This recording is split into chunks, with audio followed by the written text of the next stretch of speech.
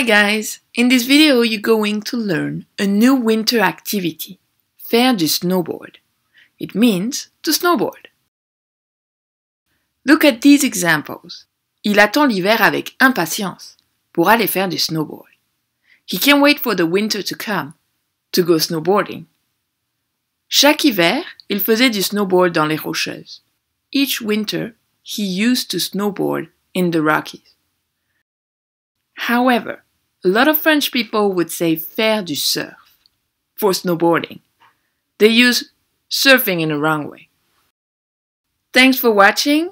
Stay tuned for more videos on winter activities. Merci beaucoup et à bientôt.